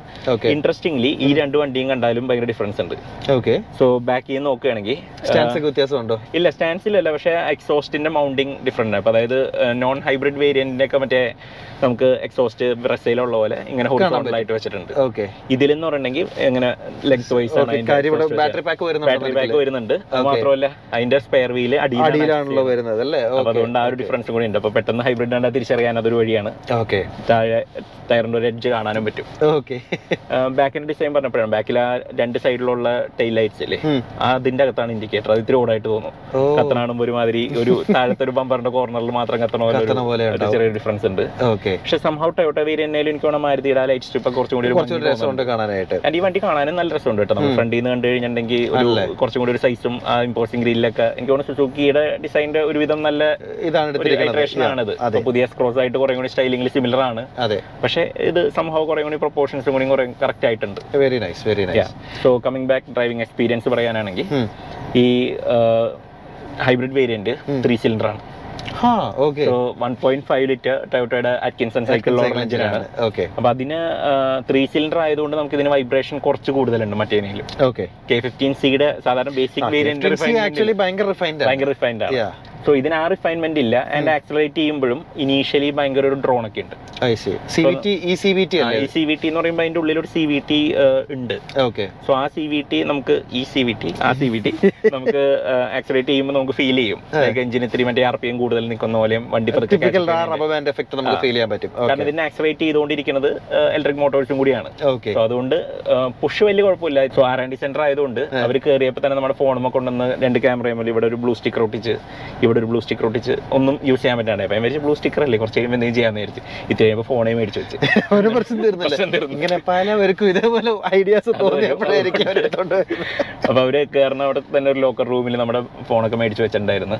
ഒരു ഫുൾ ഡേ ഫോൺ ഇല്ലാണ്ടിരുന്നു. ഭയങ്കര ഡീടോക്സിങ് ആയിരുന്നു നമ്മൾ ആലോചിക്കുമ്പോൾ. എനിക്കാണെങ്കിൽ ഓരോന്ന് കാണുമ്പോൾ ഫോട്ടോ എടുക്കാൻ പറ്റിയ ഫോൺ തപ്പും. അപ്പൊ ഞാൻ നോക്കുമ്പോൾ ഒരു നിവൃത്തിയില്ല, ചെയ്യാനുണ്ടായില്ല. സോ ഞാനേ കണ്ടുള്ളൂ, ഞാൻ മാത്രമേ കണ്ടുള്ളൂ എന്ന് പറയാൻ പോലത്തെ അവസ്ഥയാണ്. ഇപ്പൊ എന്തായാലും അതൊരു R&D സെന്റർ ആകുമ്പോൾ അവരുടെ കുറെ പരിപാടികളൊക്കെ നടക്കണ്ടാവും. ഒബ്വിയസ്ലി ഇങ്ങനത്തെ കാണാൻ പാടില്ലാത്ത പലതും ഉണ്ട്. അപ്പൊ അതുകൊണ്ട് അവരെ കാണിക്കണ്ടെന്ന് വെച്ചിട്ടും. അതെ. അപ്പൊ ഈ വണ്ടി നമുക്ക് ഇങ്ങനെ ഓടിക്കാൻ ബേസിക് ആയിട്ട് തന്നു. അവര് കുറച്ച് ഫോട്ടോസ് ഒക്കെ നമ്മുടെ അടുത്തുണ്ടായിരുന്നു, പക്ഷെ അത് ഷെയർ ചെയ്തിട്ടില്ല. തന്നേക്കണ കുറച്ച് സ്റ്റാൻഡേർഡ് ഫോട്ടോസ് ആണ്. അത് തന്നെയാണ് ഇപ്പൊ എല്ലാ ആർട്ടിക്കിളും നിങ്ങൾ കണ്ടിട്ടുണ്ടാവുക. സോ ആ വേരിയന്റ് നമ്മൾ CVT ഓടിക്കുമ്പോൾ അങ്ങനത്തെ ഒരു ചെറിയൊരു ഡ്രോൺ ഉണ്ട്. ബട്ട് 0 to 100 ആരോ വാച്ചിൽ ചെക്ക് ചെയ്തിരുന്നു. അറൌണ്ട് 14 സെക്കൻഡ്സ് എടുക്കേണ്ടെന്ന് പറയുന്നു. ഞാൻ നോക്കിയില്ല, ഞാൻ അനുസരിച്ച് ബാക്കിയുള്ള ഡ്രൈവിംഗ് അനലൈസ് ചെയ്തുകൊണ്ടിരിക്കുകയായിരുന്നു. ആകെ ലിമിറ്റഡ് ടൈമേ ഉള്ളൂ, അതുകൊണ്ട് ടൈമിംഗ് നോക്കാൻ നിന്നില്ല. മൈലേജ് കാര്യങ്ങളും നോക്കിയായിരുന്നു? മൈലേജ് ഞാൻ നോക്കിയായിരുന്നു. മൈലേജ് ആക്ച്വലി സൂക്ഷിച്ച് ഓടിച്ചിട്ടുണ്ടെങ്കിൽ ഒരു 27 ഒക്കെ ഫ്യൂൽ കൺസംഷൻ ഈസിലി കാണിക്കണ്ട. അവർ ക്ലെയിം ചെയ്യുന്നതിന് അത്രയും തന്നെ ഉണ്ട്. അവിടെ സിറ്റിയുടെ അകത്തുള്ള ഒരു സർക്യൂട്ട് ഉണ്ടായിരുന്നു. സോ അതിൽ നമുക്ക് കുറച്ചും കൂടി സ്റ്റോപ്പ് ആൻഡ് ഗോ ട്രാഫിക് ഒക്കെ ഒരു അങ്ങനെ ഒരു രീതിയിലാക്കിയിട്ടുണ്ട്. അവിടെയൊക്കെ സൂപ്പർ എഫിഷ്യന്റ് ആണ്. സോ സെയിം റൂട്ടിൽ ഞാൻ K15C മറ്റേ ഓട്ടോമാറ്റിക് ഓടിച്ചിരുന്നു. അത് ഓൺ ഓപ്പൺ റോഡ്സ് അത് അത്യാവശ്യം എഫിഷ്യന്റ് ആണ്. പക്ഷെ ഇതൊരു അവിടെ നിന്നും നല്ല ഒരു 30% 40% കൂടുതൽ എഫിഷ്യന്റ് ആണ്. സോ മാരുതി എഞ്ചിനീയേഴ്സ് പറയണത് ഇതൊരു 50 to 60% ടൈമേ നമ്മുടെ ടോട്ടൽ ഡ്രൈവിംഗിൽ പെട്രോൾ എഞ്ചിൻ ഓൺ ആക്കുന്നുള്ളൂ. ബാക്കി എല്ലാ സമയവും ഇലക്ട്രിക്കലാണ് ഓടുന്നത്. ആൻഡ് അത് കൂടാണ്ട് EV മോഡ് എന്ന് പറഞ്ഞിട്ടൊരു ബട്ടണും ഉണ്ട്. സോ പ്യുവർ EV ആയിട്ട് ബാറ്ററിക്ക് ആവശ്യത്തിന് ചാർജ് ഉണ്ടെങ്കിൽ നമുക്ക് പ്യുവർ EV ആയിട്ട് ഓടിക്കാം. അപ്പൊ ഇത് ഇപ്പൊ നമ്മള് ഈ കോൺവെർസേഷൻ നമ്മൾ നേരത്തെ ഉണ്ടായിട്ടുണ്ട് ഹോണ്ട സിറ്റി ഹൈബ്രിഡില്. ഞാൻ പറഞ്ഞില്ലായിരുന്നു അതിന്റെ battery to small to make anything. ആ എഞ്ചിൻ എപ്പോഴും ഓടി നടക്കണം, അതുകൊണ്ട് വലിയ കഥയൊന്നുമില്ല. പക്ഷെ ഇത് കുറച്ചുകൂടെ വലിയ ബാറ്ററി ഉണ്ടായിരുന്നെങ്കിൽ നമ്മൾ പറഞ്ഞിട്ടുണ്ട് ഒന്ന് ചാർജ് ചെയ്ത് നിന്ന് അതിൽ നിന്ന് ഓടാൻ പറ്റുമെന്നുണ്ടെങ്കിൽ ദാറ്റ്സ് ഗ്രേറ്റ്. അതാണ് ഇവർ ചെയ്തേക്കുന്നത്. ഓക്കെ. സോ ഇത് ബാറ്ററി പാക്ക് ഇത്തിരി കൂടി വലുതാണ്. Correct specs closer to original media ഡ്രൈവിന്റെ സമയത്ത് നമുക്ക് പറയാം. ഇപ്പൊ അവർ പറയുന്നത് എഞ്ചിന്റെ എഫിഷ്യൻസി, അതായത് ടോട്ടൽ ഡ്രൈവിൽ എഞ്ചിൻ മിനിമൽ ടൈം റൺ ചെയ്തിട്ടാണ് എഫിഷ്യൻസി ഉണ്ടാക്കുന്നത്. ആൻഡ് ഇറ്റ്സ് ആൻ എഫിഷ്യന്റ് വേ. കാരണം നമ്മൾ എഞ്ചിനെ പല സമയത്തും റൺ ചെയ്യാണ്ടിരുന്ന് നമുക്ക് ബാറ്ററി പവറിൽ ഓടാൻ പറ്റുമെങ്കിൽ ഫ്രീ ആയിട്ട്, അല്ലെങ്കിൽ വേസ്റ്റ് ആയി പോകുന്ന കുറെ എനർജിയാണ് നമ്മൾ എടുത്തിട്ട് ബാറ്ററിക്ക് കൊടുത്തേക്കുന്നത്. അതുകൊണ്ട് വലിയ കുഴപ്പമില്ല. എനിക്ക് ഈ ടൈപ്പ് ഹൈബ്രിഡ്സ് ആണ് കുറച്ചുകൂടി എനിക്ക് ഒരു ലോജിക്ക് അതിനാണുള്ളത്. കാര്യം നമ്മൾ ഹൈബ്രിഡ് കൊണ്ടുവരുമ്പോൾ ഏറ്റവും വലിയ കാര്യം എന്ന് പറഞ്ഞാൽ എഞ്ചിൻ യൂസ് ടൈം കുറയ്ക്കാന്നുള്ളതാണ്. ആൻഡ് ഇത് ഒരു യുണീക്ക് ഇതും കൂടെ ഉണ്ട്, നമുക്കൊരു നോവൽറ്റി ഫീച്ചർ കൂടെ ഉണ്ട്. EV ആയിട്ട് ഒരു 5 കിലോമീറ്ററെങ്കിലും ഇപ്പൊ നമ്മള് കാലത്തെ എടുത്ത് സ്റ്റാർട്ട് ചെയ്ത് പതുക്കെ ഇറങ്ങുന്ന സമയത്തൊക്കെ EV-ലാണ് ഓടുന്നത്. കുറച്ചിപ്പോ ജസ്റ്റ് അടുത്തുള്ള കടവരെയൊക്കെ പോകാനായിട്ട് വേണമെങ്കിൽ EV തന്നെ ഓടാൻ പറ്റും. എത്ര കിലോമീറ്റർ ഓടുന്നു വല്ലതും പറഞ്ഞിട്ടുണ്ട്? അവർ കൃത്യമായിട്ട് പറഞ്ഞിട്ടില്ല. ആദ്യം കുറച്ച് ക്ലെയിംസ് ഒക്കെ ഉണ്ടായിരുന്നു, പക്ഷെ അത് എനിക്ക് അറിഞ്ഞുകൂടാ അത് കറക്റ്റ് ആണോ എന്നുള്ളത്. സോ അത് നമ്മൾ പിന്നീട് പറയാം. സോ പവർ ഔട്ട്പുട്ട് പറയാനാണെങ്കിൽ ഈ 1.5 ലിറ്റർ എഞ്ചിൻ 92 bhp ഉണ്ടാക്കുന്നുണ്ട്, 122 Nm ടോർക്ക് ഉണ്ടാക്കുന്നുണ്ട്. സോ അതിന്റെ കൂടെയാണ് നമുക്ക് ഈ ഇലക്ട്രിക് മോട്ടോർ വരുന്നത്. ഇലക്ട്രിക് മോട്ടോർ 79 ഹോഴ്സ് പവറും 141 Nm ടോർക്കും ഉണ്ടാക്കുന്നുണ്ട്. അപ്പൊ അത് അത്യാവശ്യം നല്ല ഇലക്ട്രിക് മോട്ടറാണ്. പക്ഷെ കമ്പൈൻഡ് പവർ ഔട്ട്പുട്ട് ഇത് രണ്ടും നേരെ ആഡ് ചെയ്യാൻ പറ്റില്ല. സോ ഇലക്ട്രിക് മോട്ടോർ ചില RPM-ത്തിലായിരിക്കും, പെട്രോൾ എഞ്ചിൻ ഹയർ RPM-ത്തിലായിരിക്കും പവർ ഉണ്ടാക്കണം. അപ്പൊ അതുകൊണ്ട് കമ്പൈൻഡ് അറൌണ്ട് മാക്സിമം നമുക്ക് ഒരു 115 bhp അടുത്ത് കിട്ടും. അത് വലിയ സംഭവമല്ല, കാരണം നമുക്കിപ്പോ ഒരു ബാക്കി വണ്ടിയൊക്കെ നോക്കുകയാണെങ്കിൽ ടായ് ഗുണങ്ങളൊക്കെ നോക്കുകയാണെങ്കിൽ 150 bhp ഉണ്ട്. ക്രെറ്റ സെൽറ്റോസ് നോക്കുകയാണെങ്കിൽ 140 bhp ഉണ്ട്. പക്ഷെ അങ്ങനത്തെ കുറെ കാര്യങ്ങൾ വെച്ച് നമുക്ക് എപ്പോഴും എനിക്ക് തോന്നുന്നത് അഡിക്വേറ്റ് ആണ്. And this is four efficiency. മറ്റു രണ്ട് വണ്ടികൾക്കും ഫ്യൂൽ എഫിഷ്യൻസി എല്ലാവരുടെ പ്രയോറിറ്റി. ഇത് എഫിഷ്യൻസിക്ക് വേണ്ടി മാത്രം ഉണ്ടാക്കിയ ഒരു വണ്ടിയാണ്. And four most users I think ഇത് സിറ്റിയിൽ ഓടിക്കാനുള്ള ഒരു വണ്ടി എന്നുള്ള രീതിയിൽ I think this makes a lot of sense. And especially വേറെ ഷിഫ്റ്റുകളില്ല, കാര്യങ്ങളില്ല. അങ്ങോട്ട് മര്യാദയ്ക്ക് ഓടിപ്പോക്കോളും. ആൻഡ് ഇതൊരു നല്ലൊരു ബ്രിഡ്ജാണ് ഗെറ്റിംഗ് ടു EVs. കാര്യം ഇത് പറഞ്ഞാൽ ഓടിച്ചു കഴിഞ്ഞതിനകത്ത് EV മോഡിൽ സുഖം പിടിച്ച് കഴിയുമ്പോഴേക്കും അടുത്തതിലേക്കും EVയിലോട്ട് പോകാം. അപ്പോഴേക്കും EVയുടെ റേഞ്ചും ഈ പറഞ്ഞ 1000 കിലോമീറ്റർ ആയിട്ടുണ്ടാവും. അപ്പൊ അത് എനിക്ക് തോന്നുന്നു അങ്ങനത്തെ ഒരു പ്രോപ്പർ ഹൈബ്രിഡ് നല്ലൊരു ബ്രിഡ്ജാണ്. ആൻഡ് ഇത്രയും കാലം നമ്മളും ഇതേപോലെ പലപ്പോഴും ഡിസ്കസ് ചെയ്തിട്ടുണ്ട് ഈ മാരുതി ടൊയോട്ട റിലേഷൻഷിപ്പിൽ മാരുതിക്ക് എന്താ കിട്ടിയെന്നുള്ളത്. കാര്യം എല്ലാം ടൊയോട്ടയ്ക്കായിരുന്നു ഇത്രയും കാലം ഒരു ബെനിഫിറ്റ് കണ്ടിരുന്നത്. But this is മാരുതിസ് first benefit അല്ലെ, ആ ഒരു ജോയിന്റ് വെഞ്ചറിന്റെ ടൊയോട്ടയുടെ പവർ ട്രെയിൻ ആണ് കാര്യങ്ങളെല്ലാം. ടൊയോട്ട ഹൈബ്രിഡ് ടെക്നോളജിയിൽ ഇപ്പൊ ഓൾമോസ്റ്റ് ലീഡേഴ്സ് ആണ്. ഈ എഞ്ചിൻ ഒരു പ്രത്യേകതയുള്ള എഞ്ചിനാണ്. സോ ഇത് 1.5 ലിറ്റർ ആണ്, 3 സിലിണ്ടർ ആണ്. ഇത് എഫിഷ്യൻസിയുടെ ഒരു പീക്കാണ്. സോ അതിനെ കുറിച്ച് നമുക്ക് വേണമെങ്കിൽ ഡീറ്റെയിൽഡ് ഒരു വീഡിയോ സയൻസ് കോർണറിൽ ചെയ്യുന്നതായിരിക്കും. സയൻസ് കോർണർ ഞങ്ങൾ തിരിച്ചുകൊണ്ടുവരും, അതിൽ നമ്മൾ ചെയ്യുന്നതായിരിക്കും. അത് അത്യാവശ്യം പറയാനുള്ള ഒരു എഞ്ചിൻ ഉണ്ട് അത്. സോ ആ എഞ്ചിനാണ് ഇതിന് കൊടുക്കുന്നത്. ഇതിൽ കുറെ കാര്യങ്ങൾ, അതായത് നമ്മൾ ഡെവലപ്മെന്റ് നോക്കുകയാണെങ്കിൽ സുസുക്കിയും മാരുതിയും കൂടിയാണ് പണി മുഴുവൻ എടുത്തേക്കുന്നത്. ടൊയോട്ട വേരിയന്റ് അപ്പുറത്ത് അവർ ഉണ്ടാക്കുന്നേ. പക്ഷെ ഇതിന്റെ മാനുഫാക്ചറിങ് ടൊയോട്ടയാണ് ചെയ്യുന്നത്. സോ അത് മിക്കവാറും വിദതി പ്ലാനിലായിരിക്കും ഉണ്ടാക്കുക ബാംഗ്ലൂര്. Which makes sense. കാര്യം മാരുതിയുടെ പ്ലാന്റ് ഇപ്പോഴേ ഫുൾ ആണ്. അവർക്ക് ഇനി ഇതും കൂടി മേടിച്ചിട്ട് ഇത്രയും വെയിറ്റിംഗ് ലിസ്റ്റ് ഒക്കെ ഉണ്ടാക്കേണ്ട ഒരു അപ്പുറത്ത് അധികം കപ്പാസിറ്റി യൂട്ടിലൈസേഷൻ ഒന്നും ഇല്ലാണ്ട് പ്ലാന്റ് ഉണ്ട്. കാര്യം ഹാരിസ് നിർത്തി, എത്തിയോസ് നിർത്തി, എല്ലാം നിർത്തി. ബേസിക്കലി ഫോർച്യൂണർ മാത്രമല്ലേ ഉള്ളൂ. അപ്പോൾ അങ്ങനെ നോക്കുമ്പോൾ ടൊയോട്ടയ്ക്ക് നല്ലതാണ്, ഫെസിലിറ്റിയും യൂസ് ആയി. കസ്റ്റമേഴ്സിന് വളരെ നല്ലതാണ്. You don't have to deal with stupid wait times. എനിക്ക് തോന്നുന്നു ഇപ്പോൾ മാർക്കറ്റിൽ ഒരു വണ്ടി ഇറക്കുകയാണെങ്കിൽ ഏറ്റവും ബെസ്റ്റ് USP എന്ന് പറഞ്ഞിട്ടുണ്ടെങ്കിൽ വെയിറ്റ് ടൈം ഇല്ല എന്നുള്ളതാണ്. ബാക്കിയെല്ലാം ഓക്കെ. നമ്മൾ 50 കിലോമീറ്റർ മൈലേജ് ഉണ്ട്, പക്ഷേ 2026 വണ്ടി കിട്ടുള്ളൂ എന്നുണ്ടെങ്കിൽ ദർ ഇസ് നോ യൂസ് അല്ലേ. അപ്പൊ അതുകൊണ്ട് ആ ഒരു പാർട്ട്ണർഷിപ്പിൽ ഇപ്പോഴാണ് എല്ലാവർക്കും ഒരു നല്ലൊരു ഒരു വയബിൾ ആവുന്നത്. കസ്റ്റമേഴ്സിന് നല്ലതാണ്, രണ്ട് കമ്പനീസിനും നല്ലതാണ്. ആൻഡ് വെയിറ്റ് ടൈം നമുക്ക് കുറവായിരിക്കും, കാരണം ഷിപ്പിംഗ് ടൈം കുറഞ്ഞല്ല. ഇവിടെ അടുത്തുണ്ടാവുമ്പോൾ അതൊരു ഗുണമുണ്ട്. ഫിറ്റ് ഇങ്ങനെ ആയിരിക്കും മിക്കവാറും ഒരു 20% ടൊയോട്ടയും 80% മാരുതി. അങ്ങനെയായിരിക്കും മിക്കവാറും. സോ അത് ടൊയോട്ട ഉണ്ടാക്കുമ്പോഴും നമ്മൾ വിചാരിക്കും ടൊയോട്ട കൂടുതൽ കീപ്പ് ചെയ്തിട്ട് മാരുതിക്ക് കുറച്ച് കൊടുക്കുന്നു. പക്ഷെ അങ്ങനെയല്ല, മാരുതിയാണ് കൂടുതൽ ഔട്ട്ലെറ്റ്സ് ഉള്ളത്. അപ്പോൾ അതുകൊണ്ട് മാരുതിക്ക് കൂടുതൽ വിൽക്കാൻ പറ്റും എന്നുള്ളത് വെച്ചിട്ട്. ആൻഡ് എനിക്ക് തോന്നുന്നു ഈ പ്രോജക്റ്റ് കൂടുതൽ ഇൻവോൾവ്മെന്റ് ഉള്ളത് മാരുതി തന്നെയാണ്. അവരാണ് കൂടുതൽ ഇൻവെസ്റ്റ് ചെയ്തേക്കുന്നതും എല്ലാം. അപ്പോൾ അതുകൊണ്ട് അങ്ങനെ കണ്ടിന്യൂ ചെയ്യും. ഇൻട്രസ്റ്റിംഗ് വണ്ടികളാണ്. സോ റൈഡ് ആൻഡ് ഹാൻഡ്ലിംഗ് അവിടെ അധികം ടെസ്റ്റ് ചെയ്യാൻ പറ്റിയില്ല. അഗെയിൻ സർഫസ് ആണ്. പക്ഷെ ഞാനവിടെ കോബൾട്ട് റോഡിന്റെ ഒരു ചെറിയൊരു എൻഡ് ഉണ്ടായിരുന്നു. അവിടെ നോക്കി ആക്ച്വലി കുറച്ച് പൊട്ടിക്ക് സ്റ്റിഫാണ്, പക്ഷെ എന്നാലും നല്ല കമ്പോസ്ഡ് ആയിട്ടുള്ള പോലത്തെ ഒരു സാധനമാണ്. Very good. റൈഡ് അത്ര വലിയ ഡിസ്റ്റർബിംഗ് ആയിട്ട് തോന്നുന്നില്ല, ഭയങ്കര സൈലന്റ് ആണ്. ബാക്ക് നല്ല സോഫ്റ്റ് ആയിട്ട് തോന്നി. ഹൈബ്രിഡിനും നോൺ ഹൈബ്രിഡിനും റൈഡ് ഭയങ്കര ഡിഫറൻസ് ഉണ്ട്. ബാറ്ററി ബാക്ക് എന്റെ വെയിറ്റ് കാരണമാണ്. അവര് ഹാൻഡ്ലിംഗ് ഓൾമോസ്റ്റ് സിമിലർ ആക്കാൻ നോക്കിയിട്ടുണ്ട്. പക്ഷെ അതിലും എനിക്ക് തോന്നുന്നു ഓൺ ലിമിറ്റ് ഒക്കെ ഡിഫറൻസ് ഉണ്ടാവും, കാരണം മറ്റേ ബാക്കിലോട്ടാണ് അത്രയും വെയിറ്റ് വരുന്നത്. അപ്പൊ അതുകൊണ്ട് അതെല്ലാം റൈഡ് രണ്ടും വ്യത്യാസം ഉണ്ടെന്ന് പറഞ്ഞാൽ ഏതാണ്, which one did you prefer? എനിക്ക് ആക്ച്വലി റെഗുലർ വേരിയന്റ് ആണ് കൂടുതൽ ഇഷ്ടമായത്. ഇതിൽ ഭയങ്കര കൺഫ്യൂസിംഗ് ആണ്. അപ്പൊ അതുകൊണ്ട് ഞാൻ ഇതുവരെ ഹൈബ്രിഡ് ഭയങ്കര സംഭവമാണെന്ന് വിചാരിച്ചെങ്കിലും ഇതിൽ പ്രൈസ് ഡിഫറൻസ് ആണ് മേജർ ഡിറ്റർമിനിങ് ഫാക്ടർ. കാരണം അപ്പൊ നമുക്ക് ഒരു ഓട്ടോമാറ്റിക് വണ്ടി എസെൻഷ്യലി സെയിം രണ്ടിലും പെട്രോൾ അടിക്കുന്നു എന്ന് കണക്കാക്കിയാൽ കുറെ പേർക്കൊക്കെ K15C സാധാരണ വേരിയന്റ് ഓട്ടോമാറ്റിക് മതിയാവും. കാരണം ഇത് തമ്മിൽ ഭയങ്കര ഡിഫറൻസ് ഉണ്ട് പ്രൈസിൽ എന്നുണ്ടെങ്കിൽ ഒരിക്കലും ആ ഹൈബ്രിഡിന്റെ എക്സ്ട്രാ ഫ്യൂൽ എഫിഷ്യൻസി നമ്മൾ ഉപയോഗിക്കാൻ പോകുന്നില്ല. അതുകൊണ്ട് വേറെ ബെനിഫിറ്റ് ഒന്നും കിട്ടാൻ പോകുന്നില്ല. കട്ടിംഗ് എഡ്ജ് ടെക്നോളജി വേണമെങ്കിൽ മേടിച്ചാൽ മതി. അതൊന്നും ഒരു സൈഡ്. ആൻഡ് ഇതിൽ ഇത്രയും കോംപ്ലക്സിറ്റിയും സാധനങ്ങളൊക്കെ ഉണ്ട്. ഞാൻ അത്രയും വെയിറ്റ് ലഗ് ചെയ്ത് പോകണം എന്നുള്ളത് വെച്ച് നോക്കുമ്പോൾ വെയിറ്റിൽ ഓൾമോസ്റ്റ് ഒരു 10% വെയിറ്റ് കൂടുതൽ ഉണ്ടാവും മിക്കവാറും ഹൈബ്രിഡ് ഉണ്ടല്ലേ. 10ലും കൂടുതൽ ഉണ്ടാവും ചിലപ്പോൾ, എനിക്കറിയില്ല, ഒറിജിനൽ എക്സ്പെക്സ് അറിഞ്ഞിട്ടില്ല. സോ അങ്ങനെയുള്ള ഒരാൾക്ക് ഇപ്പോൾ ഒരു 5 ലക്ഷം അല്ലെങ്കിൽ ഇപ്പോൾ ഹോണ്ടയുടെ പ്രൈസിംഗ് വെച്ച് നോക്കുകയാണെങ്കിൽ 5 ലക്ഷം ഡിഫറൻസ് ഒന്നും നമുക്ക് ഒരിക്കലും മേക്കപ്പ് ചെയ്യാൻ പറ്റില്ല. ഒരു 2-3 ലക്ഷം ആണെങ്കിൽ നമുക്ക് പിന്നെയും ആലോചിക്കാം. ഒരു 1-2 ലക്ഷം ആണെങ്കിൽ സ്പെൻഡ് ചെയ്യാൻ പറ്റും. അപ്പൊ അത് പ്രൈസിംഗ് അനുസരിച്ചിരിക്കും. K15Cക്ക് ആവശ്യത്തിന് മൈലേജ് ഉണ്ട്, അത്യാവശ്യം റിഫൈൻമെന്റ് ഉണ്ട്. സോ അത് മാത്രം കുറവുള്ളൂ. ആൻഡ് ഇതിലും വലിയ ഔട്ട്റൈറ്റ് ഗ്രണ്ട് ഒന്നും ഇല്ല.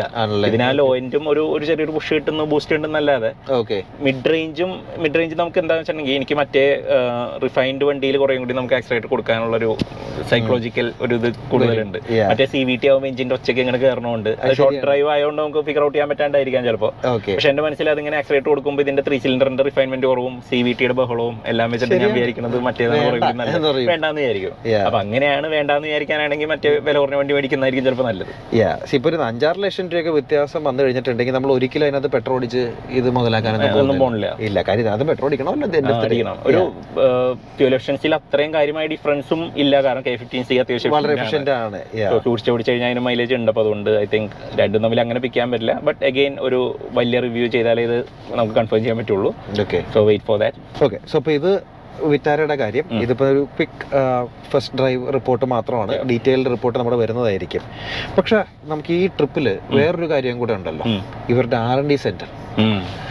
ഇപ്പൊ നമ്മള് ഇന്ത്യയിൽ ഇതിനു മുമ്പേ പല മാനുഫാക്ചറേഴ്സും അങ്ങനെ R&D എന്ന് പറയുന്ന അധികമൊന്നും ഉണ്ടായിരുന്നില്ല. ഒരു 10-15 കൊല്ലം മുമ്പ് എടുത്തു കഴിഞ്ഞിട്ടുണ്ടെങ്കിൽ നോട്ട് മെനി കേഡ്, പുറത്തുനിന്ന് സാധനം കൊണ്ടുവരും, ഇവിടെ കൊണ്ടുവന്ന് ഇറക്കും പൊട്ടും, ഇങ്ങനത്തെ ഓരോ പരിപാടികളൊക്കെ ആയിരുന്നു പലവരും ചെയ്തിരുന്നത്. അത് കഴിഞ്ഞിട്ടാണ് ഇപ്പൊ പലവർക്കും മനസ്സിലായി ദാറ്റ് ഇന്ത്യക്ക് സ്പെസിഫിക് R&D സെന്റർ വേണം. And people are spending huge amounts on that. നമ്മൾ മഹീന്ദ്ര R&D സെന്ററിൽ പോയി, ദാറ്റ്സ് ആൻ ഇൻസെയിൻ ഫെസിലിറ്റി. മാരുതിയുടെയും അത്രയും ഓർ സ്ലൈറ്റ്ലി ബിഗർ അല്ലേ? 500 ഏക്കറും കണ്ടാണ്, 600 ഏക്കർ ഉണ്ട്. ആൻഡ് ഇത് കാണാനും നല്ല രസമാണ്. കാരണം മറ്റോടത്ത് ഇത്തിരി ഡ്രൈ ആയിട്ടുള്ള ലാൻഡ് ആണെങ്കിൽ ഇത്തിരി കൂടി മറ്റേ ഗ്രീൻ ഒക്കെ കാണാനുണ്ട്. നമുക്ക് ഇത്തിരി കൂടി ഒരു ഇതിലൊരു ഫോട്ടോ എടുത്തു കഴിഞ്ഞാൽ യൂറോപ്യൻ ഫീൽ ഉണ്ട്. അതൊരു ഭയങ്കര രസമാണ്. ഫോട്ടോ എടുക്കാൻ സമ്മതിപ്പിച്ചില്ല വെച്ച് വശം. യൂറോപ്പിൽ പോകണ്ട, അങ്ങനെ പോകണ്ടായിരുന്നു. യൂറോപ്പിൽ കാശ് മുടക്കി പോടാ, അല്ലാണ്ട് ഇവിടെ വന്നിട്ട് എടുക്കണ്ടായിരുന്നു. അങ്ങനെ അവരത് ചെയ്തില്ല. പക്ഷെ ഫോട്ടോസിൽ കാണാൻ നല്ല ഭംഗിയാണ്, നല്ല പിക്ചറിസ്ക് ആണ്. ഇതിന്റെ ഉള്ളിൽ തന്നെ, അതായത് ഈ ബാങ്കിങ് ട്രാക്ക് ഉണ്ടാക്കാൻ വേണ്ടി അതിന്റെ ഉള്ളിൽ നിന്ന് തന്നെ നമുക്ക് മണ്ണൊക്കെ വരണല്ലോ ലെവല് ഇത് ചെയ്യാൻ വേണ്ടിയിട്ട്. അങ്ങനെ എവിടെ കുഴിച്ചാലും ഇവിടെ ഭയങ്കര വാട്ടർ ടേബിൾ ഭയങ്കര ഹൈ ആയിട്ടുള്ള സ്ഥലമാണ്. സോ കുഴിക്കും തോറും അവിടെ ഇപ്പോൾ വെള്ളം വരും. അങ്ങനെ ഇതിന്റെ ഉള്ളിൽ 5 ലഗൂണം കണ്ടുണ്ട്. എവിടെയൊക്കെ കുഴിച്ചിട്ട് മണ്ണെടുത്തോ അവിടെയൊക്കെ വെള്ളം ഇങ്ങനെ നിൽപ്പുണ്ട്. അതിന്റെ ഒരു ഡ്രോബാക്കും ഉണ്ട്. അവര് പറഞ്ഞു ഇതെല്ലാം ചെയ്ത് കഴിഞ്ഞപ്പോൾ മറ്റേ ദേശാടന കിളികൾ മുഴുവൻ ഇവിടെ വന്ന് വെള്ളം എടുത്ത് മറ്റേ കുടിച്ച് ഒന്ന് കുറച്ച് ദിവസം ചില്ല് ചെയ്തിട്ടാണ് പോവുക. അപ്പൊ റോഡ് ടെസ്റ്റിൽ കറക്റ്റ് ആയിരിക്കും. നമ്മൾ ഹൈവേ അവര് പറഞ്ഞതാണ് ഹൈവേ മറ്റേ ബാങ്കിങ്ങിൽ ശ്രദ്ധിക്കണം, ഇതിൽ ഭയങ്കര പ്രശ്നമാണ്, ബേർഡ് സ്ട്രൈക്സ് കൂടുതലാണ്. മഹീന്ദ്ര മറ്റേ മരുഭൂമി പോലത്തുള്ള ഏരിയ കൊണ്ട് സാധനം ചെയ്തുകൊണ്ട് അവിടെ ഒന്നുമില്ല, നമുക്ക് പോലും നിൽക്കാൻ തോന്നില്ല. പക്ഷെ അത് ഒരു തരത്തിൽ നല്ല ഇവര് ആലോചിക്കേണ്ടതായിരുന്നു. കാരണം ഇങ്ങനെ ഒരു സാധനം വരുമ്പോൾ അത് ബേർഡ്സിനെ അട്രാക്ട് ചെയ്ത് ടെസ്റ്റിംഗിന് വേണ്ടി ഉണ്ടാക്കിയതാണ്. ഇവിടെ ബേർഡ്സ് വന്നു കഴിഞ്ഞാൽ പിന്നെ അതൊരു ശല്യമാണ്. പക്ഷെ നേച്ചറിനെ പ്രൊട്ടക്ട് ചെയ്യാതെ രണ്ടൊരു കോൺഫ്ലിക്റ്റിംഗ് തോട്ടാണ്. അതെ, പിന്നെ ഇന്ത്യ പോലത്തെ ഒരു സ്ഥലത്ത് വേണ്ട കറക്റ്റ് ഹൈ സ്പീഡ് സ്ലാലം ഒക്കെ ഓട്ടോമാറ്റിക് ആയിട്ട് നമുക്ക് അത് ചെയ്യാൻ പറ്റും. അതുകൊണ്ട് അങ്ങനത്തെ ഒരു ഇതാണ്. ട്രാക്കിന്റെ ലേഔട്ട് ഒക്കെ നല്ലതാണ്. ഇതിന്റെ ഉള്ളിൽ ഒരു ചെറിയൊരു ഹൈ സ്പീഡ് ഒരു ഇത് ഉണ്ടാക്കിയിട്ടുണ്ട്. അത് നമുക്ക് യൂസ് ചെയ്യാൻ പറ്റിയില്ല. അവിടെ ചെറിയൊരു ട്വിസ്റ്റി കോഴ്സ് ഒക്കെ ഉണ്ടാക്കിയിട്ടുണ്ട്. പക്ഷെ അതൊക്കെ നാരോ ആണെന്ന് പറഞ്ഞാൽ ഒരു കാർ ഇട്ട് നമുക്കൊരു റേസ് ട്രാക്കിൽ ചെയ്യുന്ന പോലും ചെയ്യാൻ പറ്റില്ല. ഇവിടെ ടെസ്റ്റിംഗിന്റെ ഭാഗമായിട്ട് അവർക്ക് ചെയ്യാം. പിന്നെ വലിയ സ്കിഡ് പാഡ് ഉണ്ട്. മഹീന്ദ്രയുടെ അത്രയും വലിപ്പമൊന്നുമില്ല, ചെറുതാണ്. മഹീന്ദ്രയുടെ മാസ് ഭയങ്കര ഏരിയ ആണ്. അത് കുറെ എല്ലാം സ്പ്ലിറ്റ് ചെയ്ത് വെച്ചിട്ടുണ്ട്. ഇവരെല്ലാം കൂടി ഒതുക്കി ഒരു ചെറിയൊരു ഏരിയന്റെ അകത്താക്കി. അതായത് മറ്റേ ഹൈ സ്പീഡ് ബോളിന്റെ അകത്താണ് എല്ലാം ഈ പറഞ്ഞ സാധനങ്ങളെല്ലാം. മഹീന്ദ്രയിൽ നമുക്ക് ഇത് ഓരോന്നോരോ പിന്നെ ഓഫ് റോഡ് ഫെസിലിറ്റി ഇല്ല. അതാണ് വേറൊരു ക്വസ്റ്റ്യൻ ഉള്ളത്. അപ്പൊ ഇവർക്ക് പല കാര്യങ്ങൾ ടെസ്റ്റ് ചെയ്യാൻ ഉള്ള സാധനങ്ങൾ ഉണ്ടായിരുന്നു. അപ്പൊ ഈ ട്രാക്ക് ഒരു സൈഡിൽ, ഇത് കൂടാണ്ട് ഇവരുടെ ലാബുകൾ പോലത്തെ ബാക്കി ഫെസിലിറ്റീസ് ഒക്കെ ഓരോരോ വലിയ വലിയ ബിൽഡിംഗിൽ, ഭയങ്കര വലിയ വെയർ ഹൗസ് പോലത്തെ ബിൽഡിങ്ങുകളിലായിട്ട് ഓരോ സ്ഥലത്താണ്. അപ്പൊ നമ്മൾ ചെന്നപ്പോൾ NVH വേണ്ടിയിട്ട് ഒരു ഏരിയ ഉണ്ട്. അവിടെ അനക്കോയിക് മറ്റേ ചേംബർ ഒക്കെ ഉണ്ടാക്കി സൗണ്ട് ഡെഡനിങ് ഒക്കെ ആയിട്ടുള്ള വോൾസ് ഒക്കെ ഇല്ലേ, ട്രയാങ്കിൾ വെഡ്ജ് ഷേപ്പിലുള്ള സാധനങ്ങൾ, അതെല്ലാം വെച്ചിട്ടുള്ള അനക്കോയിക് എന്ന് പറയാം, കോയില്ലാത്ത സാധനം. അപ്പൊ അങ്ങനത്തെ ചേംബേഴ്സ് ഉണ്ടായിരുന്നു. അവിടെയാണ് അവര് മറ്റേ ഡൈനോ ടെസ്റ്റിംഗ് ഒക്കെ ചെയ്യാം. പിന്നെ ഒരു മൈക്ക് ഒക്കെ ഒരു പ്രത്യേക സാധനമൊക്കെ വെച്ചിട്ടുണ്ട്. So mic has some 64 uni directional mics ഒരു വലിയ യൂണിറ്റിന്റെ അകത്ത്. അപ്പൊ നമ്മളിപ്പോ എഞ്ചിന്റെ ഫ്രണ്ടിൽ വെച്ചിട്ട് നമ്മൾ വണ്ടി റൺ ചെയ്യുമ്പോൾ അതിന് ഏത് പോയിന്റിലാണ് ആ സൗണ്ട് ഉണ്ടാവണമെന്ന് പിക്ക് ചെയ്യാൻ പറ്റും ഇതിന്റെ ഡയറക്ഷൻ വെച്ചിട്ട്. മറ്റേതുപോലെ ഇരുന്ന് നമ്മൾ കഷ്ടപ്പെട്ട എല്ലാ സ്ഥലത്തും കൊണ്ടുപോയി നോക്കണ്ട. എന്നിട്ട് ആ ഏരിയയിൽ നമുക്ക് എന്തെങ്കിലും ചേഞ്ച് വരുമ്പോൾ സ്പെസിഫിക് RPO ആണെങ്കിൽ ഇതിന്റെ എല്ലാം വീഡിയോ ലോഗിംഗ് ഉണ്ട്. അതുകൊണ്ട് അത് യൂസ് ചെയ്യാം. 2 റോളിംഗ് റോഡ്സ് ഉണ്ട് അതിന്റെ അകത്ത്. അത് 4-wheel ഡ്രൈവ് കേപ്പബിൾ ആണ്. സോ ഇനിയിപ്പോൾ ഓൾ വീൽ ഡ്രൈവ് ഇപ്പോൾ ഈ വണ്ടി തന്നെ ഉള്ളതുകൊണ്ട് അവർക്ക് അത് ചെക്ക് ചെയ്യാൻ വേണ്ടിയിട്ട് അങ്ങനത്തെ ഒരു സാധനം കൊടുത്തിട്ടുണ്ട്. ഇത് കൂടാണ്ട് അവിടെ നിന്ന് പല അതിന്റെ സൈഡിലുള്ള പല ഫെസിലിറ്റീസും അതിന്റെ ഉള്ളിൽ സ്റ്റിയറിംഗിന്റെ ഡിപ്പാർട്ട്മെന്റ് വേറെ ഉണ്ട്. അവരവിടെ ഞാൻ ഇൻട്രസ്റ്റ് ഉള്ളതുകൊണ്ട് മാത്രം എനിക്ക് 2 എഞ്ചിനീയർമാർ അത് കാണിച്ച് കുറച്ച് കാര്യങ്ങളൊക്കെ പറഞ്ഞു തന്നിരുന്നത്. ESP ടെസ്റ്റ് ചെയ്യാൻ വേണ്ടി മറ്റേ ഓട്ടോമേറ്റഡ് സ്റ്റിയറിംഗിന്റെ സാധനമൊക്കെ ഉണ്ട്. അപ്പൊ നമുക്ക് ഇങ്ങനെ മറ്റേ നേരെ പോകുന്നതിനിടയ്ക്ക് പെട്ടെന്ന് ഒരു ഇങ്ങനെ ക്വിക്ക് ചേഞ്ച് ഒക്കെ അത് മെഷീൻ തന്നെ ചെയ്തോളും. അത് ഒട്ടിച്ച് വെക്കണ ക്ലാസ് റൂമിലൊക്കെയാണ്. അത് ഭയങ്കര നമ്മൾ വിചാരിക്കുക അവിടെ വെച്ച് അത്രയും സെക്ഷൻ കപ്പ് വെച്ച് ചെയ്യാൻ പറ്റുമോ, നമ്മൾ ഗോപ്രോ ഓടിക്കുമ്പോൾ തന്നെ പേടിച്ചാണ്. പക്ഷെ ഇവരത് അങ്ങനെ ചെയ്തിട്ടുണ്ട്. വേറെ താഴെ ഒരു ചെറിയൊരു സപ്പോർട്ട് മാത്രമേ ഉള്ളൂ. അപ്പൊ അത് റെപ്ലിക്കേറ്റ് ചെയ്യാൻ എളുപ്പത്തിന് വേണ്ടിയിട്ട് ഇതേ സാധനം മെഷീനാണ്. ഇപ്പൊ ഒരാൾ ചെയ്ത് തന്നെ ചിലപ്പോൾ ഹ്യൂമൻ എറർ വരും, കൺസിസ്റ്റൻസി ഉണ്ടാവില്ല. അപ്പൊ ഇവർക്ക് 10 പ്രാവശ്യം ചെക്ക് ചെയ്യണമെങ്കിൽ ഇവർക്ക് ഇതിൽ പോസിബിൾ ആണ്. അത് കഴിഞ്ഞിട്ട് ഞാൻ ഇന്നേ വരെ ഞാൻ വിചാരിക്കാത്ത ഒരു സാധനം, ഞാൻ കാരണം അങ്ങനെ ഒരു ആവശ്യം ഉണ്ടെന്ന് പോലും ചിന്തിക്കാത്ത ഒരു സാധനമുണ്ട്. എന്താണ്? EMC, so electro magnetic compatibility. അതൊരു റിക്വയർമെന്റ് ആണ്. സോ യൂറോപ്പിലൊക്കെ ഇപ്പൊ നമ്മുടെ കാറ് ഇപ്പൊ ഈ ഇൻഫോർടൈൻമെന്റ് സിസ്റ്റം ഇതിന് ഒരു ഇലക്ട്രോമാഗ്നറ്റിക് റേഡിയേഷൻ ഉണ്ടാവും. സോ ഇതിനൊരു പെർമിസിബിൾ ലിമിറ്റ് ഉണ്ട്. അതിൽ കൂടുതലാവാൻ പാടില്ല. അതേപോലെ കാറിലുള്ള എല്ലാ സിസ്റ്റംസും എന്ത് സാധനം എടുത്ത് നോക്കിയാലും ഇപ്പൊ നമ്മളൊരു എന്ത് ഇലക്ട്രിക് ഡിവൈസ് എടുത്ത്, അപ്പൊ നമ്മളൊരു മൊബൈൽ ഫോൺ എടുത്ത് അതിന് റേഡിയേഷൻ ലിമിറ്റ് ഒന്ന്. അതുകൂടാണ്ട് ഇപ്പൊ ഒരു പഴയ ട്രാൻസിസ്റ്റർ റേഡിയോന്റെ അടുത്ത് നമ്മളൊരു മൊബൈൽ കൊണ്ടുവച്ചാൽ ആ റേഡിയോയിൽ മറ്റേ സൗണ്ട് ഡിസ്റ്റർബൻസ് ഉണ്ടാവും. So that's an interference. പക്ഷെ ഇന്നത്തെ ഡിവൈസുകൾക്ക് ഒന്നും അതില്ല. സോ അത് ഇലക്ട്രോമാഗ്നറ്റിക്കലി ഷീൽഡഡ് ആണ്. സോ അപ്പോൾ ഈ ഡിവൈസ് ഇവർ ഉണ്ടാക്കുമ്പോൾ ഇത് സപ്ലയറോടും പറയണം, കാരണം ഇങ്ങനത്തെ ഒരു സാധനം ഇതിന്റെ മുകളിൽ ഷീൽഡ് വേണം, ഇതിന്റെ ഉള്ളിലോട്ട് റേഡിയേഷൻ വരരുത്, അപ്പൊ ഇങ്ങനത്തെ ഡിസ്റ്റർബൻസ് വരരുത് എന്നൊക്കെയുള്ള സാധനങ്ങളൊക്കെ അവർ അതിനോട് പറയുന്നുണ്ട്. അപ്പൊ അതിന് വേണ്ടിയിട്ട് ടെസ്റ്റ് ചെയ്യാൻ വേണ്ടിയിട്ട് ഒരു വലിയ ഫെസിലിറ്റി ഉണ്ടാക്കിയിട്ടുണ്ട്. സോ റൂമിന്റെ റൂഫ് സോ അതിനിടയ്ക്ക് കുറച്ച് ഡിസ്റ്റർബൻസ് വന്ന് വണ്ടി മാറ്റി എടുത്തിട്ട് വരുന്നത്. സോ ഇലക്ട്രോമാഗ്നറ്റിക് കോമ്പാറ്റിബിലിറ്റി അപ്പം അങ്ങനെ എല്ലാ ഡിവൈസിന്റെയും ചെക്ക് ചെയ്യണം. അപ്പൊ ഈ വണ്ടി വേറെ അടുത്തുള്ള വേറൊരു വണ്ടിയിലുള്ള സാധനത്തിന് ഡിസ്റ്റർബ് ചെയ്തെന്നുള്ളത് ഓരോ മാനുഫാക്ചർ എൻഷുർ ചെയ്യണം. അതേപോലെ ഇപ്പോൾ ഒരു മൊബൈൽ ടവർ അല്ലെങ്കിൽ എന്തെങ്കിലും ഒരു സാധനം അവിടെ റേഡിയേഷൻ ഉണ്ടെങ്കിൽ അതിനെ ഇത് ഷീൽഡ് ചെയ്യാൻ വേണം. ഇതിലുള്ള ഡിവൈസുകളിലേക്കൊന്നും അതിന്റെ ഇന്റർഫറൻസ്. ബോംബെ എയർപോർട്ടിന്റെ അടുത്ത് BMW റിമോട്ട് ലോക്കിംഗ് വർക്ക് ചെയ്യില്ല, റേഞ്ച് റോവറിന്റെ ഒക്കെ വർക്ക് ചെയ്യില്ല. പണ്ടത്തെ കുറെ കോമൺ പ്രശ്നങ്ങളായിരുന്നു അത്. അന്നത്തെ കാലത്ത് അവർക്ക് അറിഞ്ഞുകൂടാ. സോ ആ വണ്ടി ഇപ്പോൾ റേഞ്ച് റോവർ നമുക്ക് ഉണ്ടായിരുന്നെങ്കിൽ നമ്മൾ കൊണ്ട് പാർക്ക് ചെയ്തിട്ടുണ്ടെങ്കിൽ തിരിച്ചു വരുമ്പോൾ ബാറ്ററി ഡൗൺ ആയിരിക്കും. കാരണം ഇതിന്റെ റിമോട്ട് ലോക്കിംഗ് കിടന്ന് ഇങ്ങനെ മറ്റേ ട്രിഗർ ചെയ്തുകൊണ്ടിരുന്നിട്ട് ബേസിക്കലി ബാറ്ററി ഡ്രെയിൻ ചെയ്യും. സോ അതെല്ലാം ഇന്നത്തെ കാലത്ത് അവർ ചെക്ക് ചെയ്യുന്നുണ്ട്. അപ്പോൾ ഇതിലൊരു പെർട്ടിക്കുലർ ഫ്രീക്വൻസിയുടെ താഴെയുള്ള സാധനങ്ങളും എല്ലാവരും കട്ട് ചെയ്യാൻ വേണ്ടിയിട്ട്. അപ്പോൾ അത് അവരൊരു ഞാൻ ഇങ്ങനത്തെ റിക്വയർമെന്റ് ആലോചിച്ചിട്ട് പോലും ഇല്ല, കാരണം ഇലക്ട്രോണിക്സ് ആയിട്ട് നമ്മളൊന്നും ശ്രദ്ധിക്കാറില്ല. അപ്പൊ അതിന് വേണ്ടിയിട്ട് അവരൊരു ഫെസിലിറ്റി ഉണ്ടാക്കിയിട്ടുണ്ട്. അതിന്റെ ഉള്ളിൽ ഒരു വലിയ 2-3 ആന്റിന വെച്ചിട്ട് ആ ആന്റിന ഇങ്ങോട്ടുള്ള റേഡിയേഷനും ഇതുപോലെ ചെക്ക് ചെയ്യാൻ വേണ്ടിയിട്ട്. അതിന്റെ റൂഫ് ഹൈറ്റ് ഒക്കെ ഭയങ്കര കൂട്ടി വെച്ചിട്ടുണ്ട്, കാരണം അതിൽ വേറെ ഒന്നും വരരുത്.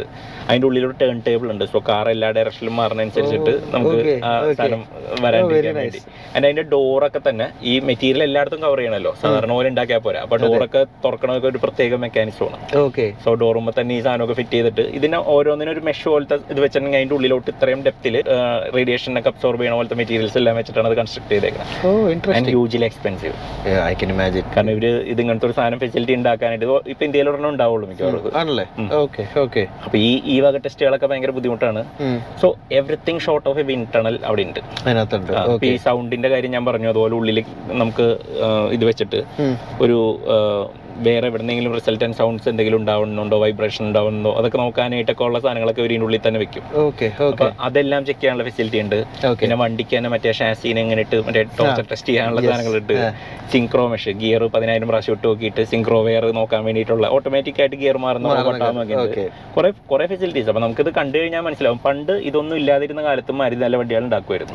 ആൻഡ് അതിന് ഭയങ്കര പ്രോഡക്റ്റ് ഡെവലപ്മെന്റ് സൈക്കിൾ കൂടുതലായിരുന്നു. കാരണം ഒരു വണ്ടി ഡെവലപ്പ് ചെയ്യാൻ ഇത്രയും ടെസ്റ്റ് നടന്നു പോകണം, അത് അത്രയും പാരലലി റോഡ് ടെസ്റ്റ് വേറെ ചെയ്യണം, അതിന്റെ ഡാറ്റ കൊണ്ടുവന്ന് ഇവിടെ വെച്ചിട്ട് അപ്പൊ അതെല്ലാം ഇപ്പൊ ആക്സിലേറ്റ് ചെയ്യണോണ്ട് ഇവരുടെ ഡെവലപ്മെന്റ് കുറെ കൂടി ഈസിയർ ആണ്. അത് കാണാനും പറ്റും, കാരണം ഇത്രയധികം വണ്ടികൾ പെട്ടെന്ന് ഈ കൊല്ലം അവർ ഏതാണ്ട് 5-6 വണ്ടി ഇറക്കുന്നുണ്ട്. ആൻഡ് ഇപ്പോ പണ്ടത്തെ പോലെയല്ല, സുസുക്കിക്ക് മാരുതിയിൽ ഭയങ്കര വിശ്വാസമാണ്. പണ്ട് ഇവര് ഒരു സുസുക്കി എടുത്തിട്ട് ഇന്ത്യക്ക് വേണ്ടി മോഡിഫൈ ചെയ്തിട്ട് പലപ്പോഴും ഒക്കെ ചെയ്യും. ഇന്ത്യ സ്പെസിഫിക് ആയിട്ട് അങ്ങനെ വണ്ടികളൊന്നും ചെയ്തിരുന്നില്ല. മാക്സിമം ചെയ്തിരുന്ന ഡിസയർ ആണ്. കാരണം ഒരു സുസുക്കി സ്വിഫ്റ്റ് എടുത്തിട്ട് അതിനൊരു ബൂട്ട് ആഡ് ചെയ്യാനായിട്ട് ഇന്ത്യയിൽ ഏൽപ്പിച്ചു. അതേപോലെ SX4 അതിന് മുമ്പ് കുറച്ച് ചെയ്തിട്ടുണ്ട്. അത് ഇന്ത്യയും വേറെ കുറെ രാജ്യങ്ങൾക്ക് ചെയ്തിട്ടുണ്ട്. ഡെവലപ്മെന്റ് എന്ന് പറഞ്ഞ ഇന്ത്യയിൽ ശരിക്കും ആദ്യമായിട്ട് വന്നത് എസ്റ്റീം എടുത്ത് മാരുതി 1000 ആക്കിയതാണ്. അതെന്താ എല്ലാവരും തിരിച്ചറിയായിരിക്കും അല്ല. സോ ആ വണ്ടി ഒറിജിനലി പുറത്ത് 1.3 ലിറ്റർ ഓൾ എലിമെന്റ് എഞ്ചിനാണ് വന്നിരുന്നത്. പക്ഷെ ഇന്ത്യയിൽ ആ സമയത്ത് 1990 അങ്ങാണ്ട് ഈ വണ്ടി ഇറങ്ങുമ്പോൾ അവർ പറഞ്ഞു ഇത് കൊണ്ടുവരാൻ പറ്റൂല, പുറത്തുനിന്ന് ഫോറിൻ കൊണ്ടുവരാൻ പറ്റൂല എന്ന് പറഞ്ഞു. അങ്ങനെയാണ് ഇന്ത്യക്ക് വേണ്ടിയിട്ട് അവർ മറ്റേ ജിപ്സിയുടെ 970cc എഞ്ചിൻ ഇതിനകത്ത് കൊണ്ട് കയറ്റി പുതിയ വണ്ടി ആവുന്ന മാരുതി 1000 വേൾഡിൽ വേറെ എവിടെയില്ല, സൗത്ത് വാലം കയറൂലായിരുന്നു. പിന്നെ എടുത്ത് സെൻ ഡീസൽ എഞ്ചിൻ എടുത്തിട്ട് മറ്റേ എങ്ങും ഇല്ലാത്ത മറ്റേ ജനറേറ്ററിന്റെ മൗണ്ട് ഒക്കെ വെച്ചിട്ട് അതിന്റെ എഞ്ചിൻ വെച്ച് എങ്ങനെയോ വൈബ്രേഷൻ ഒക്കെ ഇല്ലാണ്ട് ചെയ്തു. ഫ്രണ്ട് വീല് തെഞ്ഞു പോയിരുന്നു, നല്ലോണം തെഞ്ഞു പോയിരുന്നു. ഓടിക്കാൻ നല്ലതായിരുന്നു. പക്ഷെ എന്നാലും മാരുതി അങ്ങനെ കുറെ പരീക്ഷണങ്ങൾ ചെയ്തിട്ടുണ്ട്. അതൊരു കേസ് സ്റ്റഡി ആയിരുന്നു. അതേപോലെ ഇവര് കുറെ സാധനങ്ങൾ ഇന്ത്യക്ക് വേണ്ടിയിട്ട് സ്പെസിഫിക് ഡെവലപ്മെന്റ് ഒക്കെ ഈ അടുത്താണ് ശരിക്കും ചെയ്ത് തുടങ്ങിയത്. ആക്ച്വലി വിറ്റാര ബ്രസ ആണ് അവര് കോൺഫിഡന്റ് ആയിട്ട് ചെയ്ത വണ്ടി. ഇപ്പൊ നമ്മുടെ മംഗൾയാൻ പ്രോജക്ട് എന്ന് പറയുമ്പോൾ മാരുതിക്ക് ഇതാണ് മംഗൾയാൻ പ്രോജക്ട്. അവർക്ക് അതുപോലെ ലോ കോസ്റ്റിൽ ഇങ്ങനെ ഒരു വണ്ടി ഉണ്ടാക്കാൻ പറ്റി, സക്സസ്ഫുൾ ആക്കി, ഇന്ത്യയിൽ അത് വർക്ക് ചെയ്യുന്നത് കാണിച്ചു കൊടുത്ത്. അല്ലെങ്കിൽ നമ്മൾ ചെയ്തേക്കുന്നത് എന്താ, വാഗണാറിന്റെ റീസ്റ്റൈലിംഗ് അങ്ങനത്തെ ചെറിയ സാധനങ്ങളൊക്കെ ഇവർ ചെയ്തിട്ടുള്ളൂ. ഓൾ ടുഗെദർ ഒരു വണ്ടി ഉണ്ടാക്കി ഇന്ത്യയിൽ വലിയ കുഴപ്പമില്ലാണ്ട് കാണിച്ചത് അതാണ്. അതും ഡിസയർ എസ്പെഷ്യലി ഇന്ത്യയിൽ സ്പെസിഫിക് ആണ്. അവർക്ക് അങ്ങനത്തെ ഒരു മാർക്കറ്റിലേക്ക് ഒരു വണ്ടി ഉണ്ടാക്കി. അതെ, ഈ രണ്ട് സാധനങ്ങൾ കഴിഞ്ഞപ്പോൾ തന്നെ ഒബ്വിയസ്ലി ആർക്കായാലും ആ കമ്പനിയുടെ പത്ത് വിശ്വാസം വരും. കാര്യം ഇത്ര രണ്ട് കമേഴ്ഷ്യലി സക്സസ് വണ്ടികളാണ്. ആൻഡ് സുസുക്കിക്ക് ഇമ്പോർട്ടന്റ് മാർക്കറ്റ് ആണ് ഇന്ത്യ. അതിൽ മാരുതി കുഴപ്പമില്ലാത്ത പ്രോഡക്ട്സ് ഇവരെ ഡെവലപ്പ് ചെയ്യാൻ തുടങ്ങിയോടുകൂടി ഇപ്പൊ സുസുക്കിയുടെ കുറെ എഞ്ചിനീയറിംഗ് പ്രോജക്ട്സും കൂടി മാരുതിനെ ഏൽപ്പിക്കാൻ തുടങ്ങി. അപ്പൊ അതുകൊണ്ട് ഇവരിപ്പോ കുറെ സാധനങ്ങൾ ഡെവലപ്മെന്റിലുണ്ട്. ഇപ്പൊ നമുക്ക് ഇനി വരാൻ പോകുന്ന കുറെ പ്രോജക്ട്സ് കുറെ സാധനങ്ങളുണ്ട്. ഇപ്പൊ ഇലക്ട്രിഫിക്കേഷനിൽ മാത്രമാണ് മാരുതി ഇത്തിരി ലാഗിങ് ആയിട്ടുള്ളത്. ഇപ്പൊ ഹൈബ്രിഡ് വന്നതോടുകൂടി ടൊയോട്ടയുടെ എഞ്ചിൻ ആണെങ്കിലും എന്തായിക്കോലും അവർ ചെയ്യുന്നുണ്ട്. അപ്പൊ അങ്ങനത്തെ ഒരു സാധനത്തിലേക്ക് പോകുന്നുണ്ട്. ആൻഡ് ഗോയിങ് ഫോർവേഡ് കുറെ നല്ല പ്രോഡക്ട്സ് ഇനിയും വരാനുണ്ട്. സോ അവിടെ അടുത്തതായിട്ട് ഡെവലപ്പ് ചെയ്യണത് പറയാം. സോ ബെലേനോ ബേസ്ഡ് ആയിട്ട് YFB എന്ന് പറഞ്ഞിട്ടൊരു വണ്ടി വരുന്നുണ്ട്. So Baleno based cross over. ഇപ്പൊ നമ്മള് യാരിസ് ക്രോസ് എന്നൊക്കെ പറഞ്ഞു പുറത്തുള്ള മോഡൽ പോലെ ഒരു ഹാച്ച് ബാക്കിന് ബേസ് ആയിട്ടുള്ള ക്രോസ് ഓവർ. സോ അത് ബ്രസയുടെ ഒപ്പം തന്നെ നിൽക്കുമായിരിക്കും. ഏതാണ്ട് അതുപോലത്തെ ഒരു സബ് 4 മീറ്റർ കുഞ്ഞ SUV may be different placement നെക്സയിൽ വിൽക്കാൻ വേണ്ടിയിട്ടുള്ള ഒരു വണ്ടിയായിട്ട് അങ്ങനെ കൊണ്ടുവരുമായിരിക്കും. പിന്നെ അവർ കൊണ്ടുവരാൻ പോകുന്നത് ജിംനി. സോ കോമഡി എന്താണെന്ന് വെച്ചിട്ടുണ്ടെങ്കിൽ ഇവർ പല കാര്യങ്ങളും ഇതുപോലെ ടെസ്റ്റിംഗ് ഫെസിലിറ്റി ഉണ്ടെന്നൊക്കെ പറഞ്ഞപ്പോൾ മുരളി എന്ന് പറഞ്ഞിട്ട് ഹിന്ദുവിലുള്ള ഒരു പുള്ളിയുണ്ട്. പുള്ളി ഇങ്ങനെ ചോദിക്കണ്ടായിരുന്നു ഇവരുടെ അടുത്ത്, നിങ്ങൾക്ക് ഓൾ വീൽ ഡ്രൈവ് ടെസ്റ്റ് ചെയ്യാനായിട്ട് ഇപ്പോൾ മഹീന്ദ്രയുടെ അവിടെയാണെങ്കിൽ മറ്റേ ഓഫ് റോഡിങ് സാധനമുണ്ട്, വാട്ടർ വെയ്ഡിങ് ഉണ്ട്, അങ്ങനത്തെ ഫെസിലിറ്റി ഒക്കെ ഇവിടെ ഉണ്ടാവുമോ എന്നൊക്കെ ഉള്ള രീതിയിലൊക്കെ പുള്ളി ഇങ്ങനെ വളച്ച രീതിയിലൊക്കെ ചോദിക്കണം. അപ്പോൾ എല്ലാവരും പറയും ശരിക്കും ചോദിക്കും, ഡയറക്റ്റ് ആയിട്ട് ജിംനി വരുമോ ഇതാണ് അറിയേണ്ടത്, അത് ടെസ്റ്റ് ചെയ്യാനുള്ള ഫെസിലിറ്റി ഇവിടെ ഉണ്ടോ എന്നുള്ളതാണ്. അപ്പോൾ അവർ അതിനെപ്പറ്റി സൈലന്റ് ആയിരുന്നു. ആ ഒരു വേറെ സൈഡിൽ ഉണ്ടാവും ചിലപ്പോൾ, അതുകൊണ്ടായിരിക്കും നമ്മളെ കാണിക്കാത്തത്. അപ്പോൾ അതുകൊണ്ട് എനിക്ക് വാട്ടർ വെയ്ഡിങ്ങിനാണ് ചിലപ്പോൾ അവിടെ മറ്റേ വെള്ളം ലഗൂണൊക്കെ ഉണ്ടാക്കി വെച്ചേക്കുന്നത്, വേറെ നോക്കേണ്ട കാര്യമില്ല. എനിക്ക് ആ കാര്യത്തിലല്ല, മഹീന്ദ്ര ട്രാക്കിൽ നമ്മൾ അഴിച്ചു വിട്ടോണ്ടേ അവിടെ നമുക്ക് എന്ത് നമ്മൾ മറ്റേ ഡ്രോൺ വെച്ചിട്ട് ഫുൾ ട്രാക്കും ഫെസിലിറ്റി ഒന്ന് പറപ്പിച്ച് നോക്കിയായിരുന്നു എന്തൊക്കെയാണ്. ഞങ്ങൾ ഫുള്ള് മഹീന്ദ്ര ഫെസിലിറ്റി നമുക്ക് കാണാപ്പാടം അറിയാം. അതെ, മാരുതിയിൽ അവർ ഡ്രോണും സമ്മതിച്ചില്ല, ഫോണും പാടില്ല, ഒന്നും നടക്കുന്നില്ല. അപ്പൊ എന്തൊക്കെയോ വരുന്നുണ്ട്, എന്തെങ്കിലുമൊക്കെ വരുന്നുണ്ട് അർത്ഥം. സോ അതാണ്. പിന്നെ last end of the day ഈ കാലത്ത് ഫുൾ ടൂറും കഴിഞ്ഞ് വണ്ടിയും ഓടിച്ച് എല്ലാം കഴിഞ്ഞിട്ട് അവർ ഒരു ക്രാഷ് ടെസ്റ്റ് നമുക്ക് ലൈവായിട്ട് കാണിച്ചു തന്നു. സോ ഞാൻ കാണുന്ന രണ്ടാമത്തെ ക്രാഷ് ടെസ്റ്റ് ആണത്. ഇതിനു മുമ്പ് ഞാൻ ഹോണ്ടയുടെ പ്ലാനിൽ ഇതുപോലെ ഒരു CRV അക്കോർഡും കൂടി ക്രാഷ് ചെയ്യാൻ കാണിച്ചിട്ടുണ്ട്. അത് കാർ ടു കാർ ആണ്, ഞാൻ രണ്ട് സൈഡിൽ നിന്ന് ഓഫ്സെറ്റ് ആയിട്ട് വന്നിട്ട് നേരെ ഇരിക്കുകയാണ്. സോ ഇതൊരു ബ്രസ് ആയിരുന്നു ക്രാഷ് ചെയ്തിരുന്നത്, ഒരു സിൽവർ കളർ ബ്രസ്. അപ്പൊ ഞങ്ങൾ വിചാരിച്ചത് ഇന്ന് ഡാറ്റ അക്വിസിഷൻ ഒക്കെ ഉണ്ടാവും, വേറെ സാധനങ്ങളൊക്കെ ഉണ്ടാവും. ഒരു ഞങ്ങൾക്ക് ഡാറ്റ ഒന്നും നോക്കേണ്ട കാര്യമില്ല, ഞങ്ങൾ എല്ലാം ടെസ്റ്റ് ചെയ്താണ്, ഇത് നിങ്ങളെ കാണിക്കാൻ വേണ്ടി മാത്രം. അപ്പൊ അതിൽ കുറച്ച് ഡമ്മീനൊക്കെ കൊണ്ടുവച്ചിട്ടുണ്ട്. അപ്പൊ ക്രാഷ് ടെസ്റ്റ് ഡമ്മികളെ പ്രിപ്പയർ ചെയ്യണതിന്റെ ഒരു സംഭവമൊക്കെ കാണിച്ചു തന്നെ. സോ എല്ലാ ഡമ്മിയും അത്യാവശ്യം ഇപ്പൊ പുതിയ സെറ്റ് 2-3 ഡമ്മികൾ ഇറങ്ങിയിട്ടുണ്ട്, ഭയങ്കര എക്സ്പെൻസീവ് ആണ്. സോ $1 million ഒക്കെ വരുന്ന ഡമ്മി. അതിൽ ഒന്നുമില്ല, ഡമ്മിയുടെ കോസ്റ്റ് അനുസരിച്ചിട്ട് അതിന്റെ ഉള്ളിൽ മറ്റേ ഇത് സെൻസേഴ്സ് കൂടുതൽ ഉണ്ടാവും, കൂടുതൽ പാരാമീറ്റേഴ്സ് ഉണ്ടാവും. സ്കിന്ന് ഫ്ലഷ് പോലെയാണ്. അപ്പൊ ഹ്യൂമൻ ഇതിനെ ടെസ്റ്റ് ചെയ്യണ പോലെ അങ്ങനത്തെ സാധനങ്ങൾ ചെക്ക് ചെയ്യാൻ വേണ്ടിയിട്ട് അതുപോലത്തെ ഇതൊക്കെ കാണിക്കാൻ വേണ്ടിയിട്ട് ഓരോ ഡമ്മിയും ഓരോ തരത്തിലാണ് ഉണ്ടാക്കുന്നത്. സോ അത് നോക്കും. ആൻഡ് സൈഡ് വേസ് ഡമ്മി ഉണ്ട്, നമുക്ക് സൈഡിൽ നിന്ന് വന്നിരിക്കുന്നതിന് വേണ്ടിയിട്ട് വേറെ ഡമ്മിയാണ്. കുട്ടികളുടെ ഡമ്മി ഉണ്ട്, കുട്ടികളുടെ ചൈൽഡ് സീറ്റിന് വേണ്ടിയിട്ട് വെയിറ്റ് കുറഞ്ഞ ഡമ്മി ഉണ്ട്. സോ 50% എന്നൊക്കെ പറഞ്ഞിട്ടാണ് നമ്മൾ ഡമ്മീനെ സ്പെസിഫൈ ചെയ്യുക. ഓരോ ഡമ്മിയുടെ ഉള്ളിലുള്ള ഇതിന്റെ സെൻസർ അനുസരിച്ചിട്ട് അതിന്റെ കോസ്റ്റും ബാക്കി കോംപ്ലക്സിറ്റിയും എല്ലാം കൂടും. ക്രാഷ് കഴിയുമ്പോൾ എല്ലാവരും വിചാരിക്കും ഡമ്മിനെ കളയേണ്ടി വരുന്നു, പക്ഷെ കളയേണ്ട, അതിന് പുറത്ത് റീപ്ലേസ്മെന്റ് ചൈൽഡ് പാർട്സ് കിട്ടും. പിന്നെ $1 million ഡമ്മി ഓരോ